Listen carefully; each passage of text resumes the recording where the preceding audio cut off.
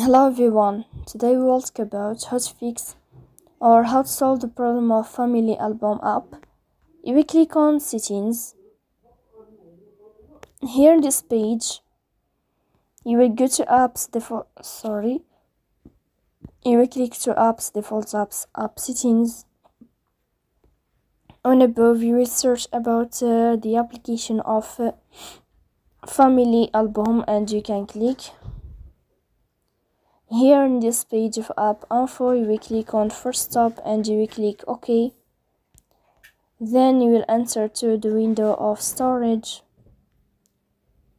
Here you will click on clear cache. But pay attention, don't click clear data because that can delete your account. In the end, you can turn off your phone and you can turn on your phone again. So please don't forget to support us by like and subscribe.